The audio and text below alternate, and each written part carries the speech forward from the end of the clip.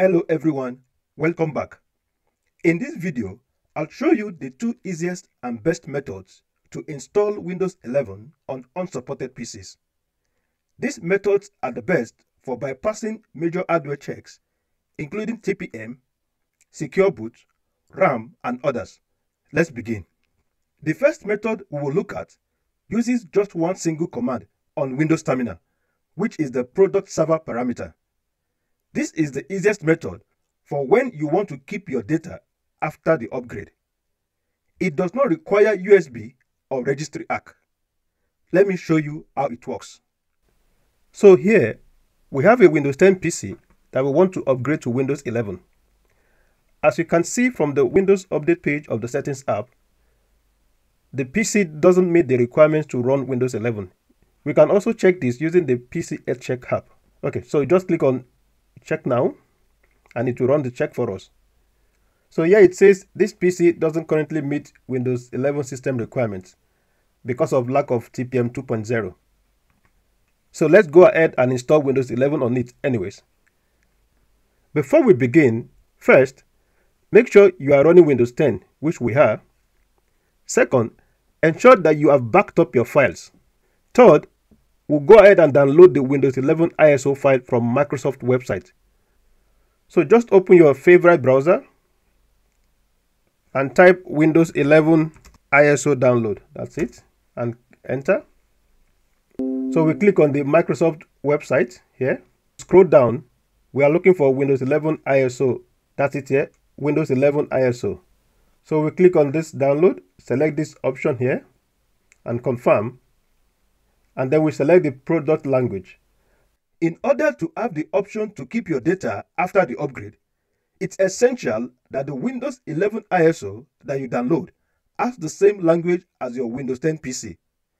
To check the language of your Windows 10 PC, go to Settings, go to Homes, and then go to Time and Language, and go to Language. So you can see for this Windows 10 PC, the language is English United Kingdom. This is important. So let's go back now to where to download the ISO. So now there are two options here actually for the English language. Every other English language version except United States fall under English International. Since the language of our Windows 10 PC is English United Kingdom, then we will select English International. And then we confirm. And then you click on 64-bit download. And then the download will begin. I'm going to stop this now because I already have it downloaded here. So now we double click on the ISO file to mount it. It will open like a folder. So once you mount your ISO, note the letter, the drive letter. Here it says E, right? So now we are going to open command prompt as an administrator. So just type CMD in the search bar, and then on the command prompt, right click it, and then click Run as Administrator. Yes. Now just type in that same drive letter, mine is E, colon, and enter. Now type in this exact command, setup.exe/product server, and then press enter. This will launch Windows and it will run it as if it were installing a server. So you see it says install Windows Server. Don't worry about this. We are just tricking the system to not check for the hardware requirements. So click on change how setup downloads. You can either click on next, but I don't want it to download update drivers and optional features because of time. So I'll click on not right now, and next. And that's it. It has given us the option to continue the installation. Accept. Now this is where you determine whether you want to keep all your files and folders or not. So we're going to select this first option to keep files, settings, and apps because we want to do an in-place upgrade. And click on next. So click on install, and that's it. It has begun installing the Windows 11 on our PC. We'll come back once the installation has completed.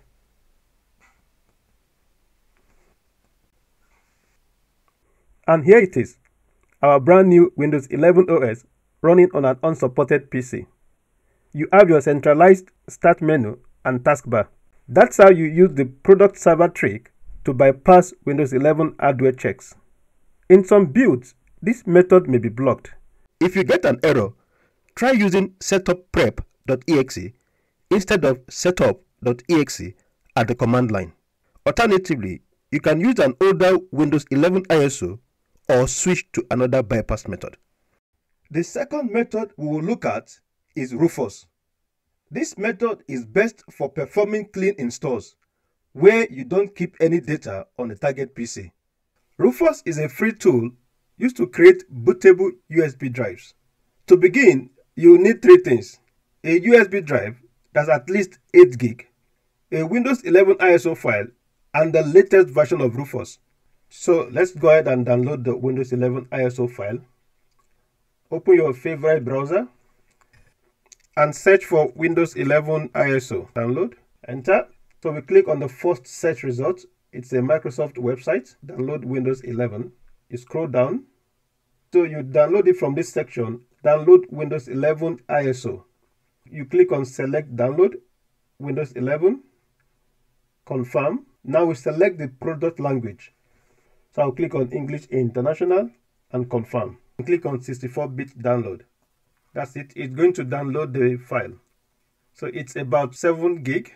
I'm going to cancel it now because I already have it downloaded on my desktop. So this is it here. So now let's go ahead and download Rufus.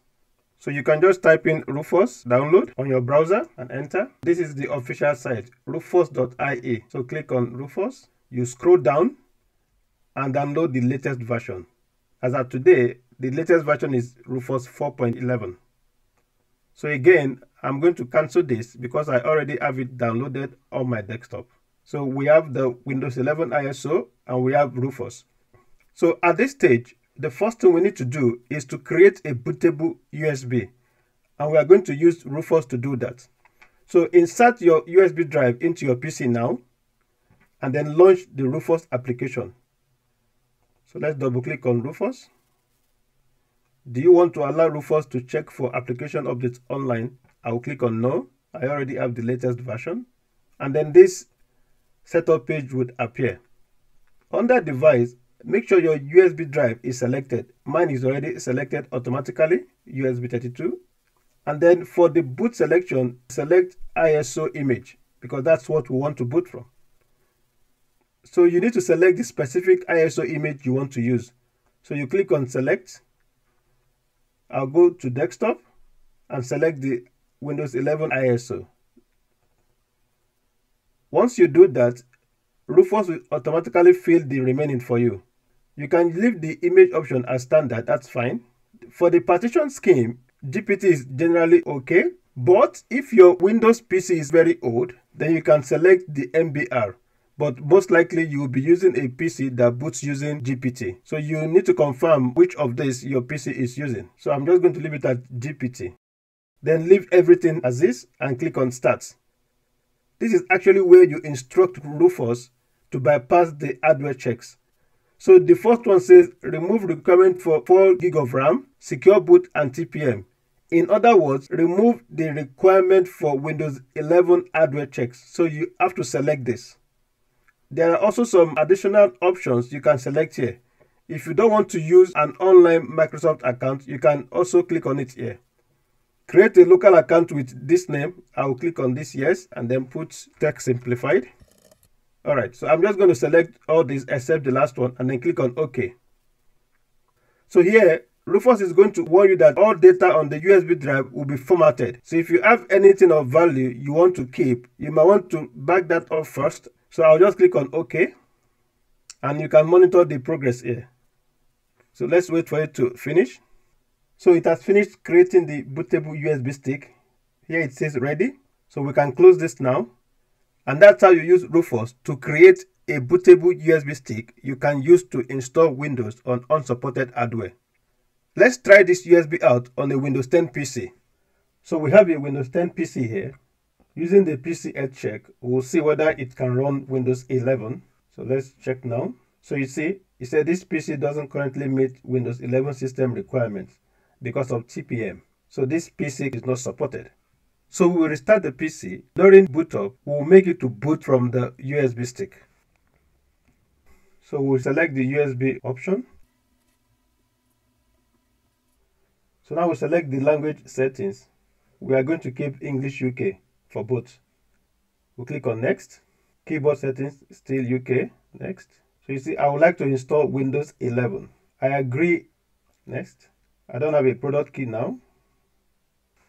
So again, we select Windows Pro, next. We accept the license terms. So the location to install Windows 11. So here we'll go with our main drive. Ready to install, yes. Now it's installing Windows 11. So we'll just allow the process to finish and we'll come back when it's done. And here it is, our brand new Windows 11 OS running on an unsupported PC. You have your centralized start menu and taskbar. So that's how you use the Rufus USB stick to install Windows 11 on unsupported hardware. So there you have it. The two best methods to install Windows 11 on unsupported PCs. Choose the method that is appropriate for your use case. Share your thoughts on this in the comments. If you found this video helpful, please hit the like button, subscribe and share the video. Thanks for watching and I'll see you in the next video.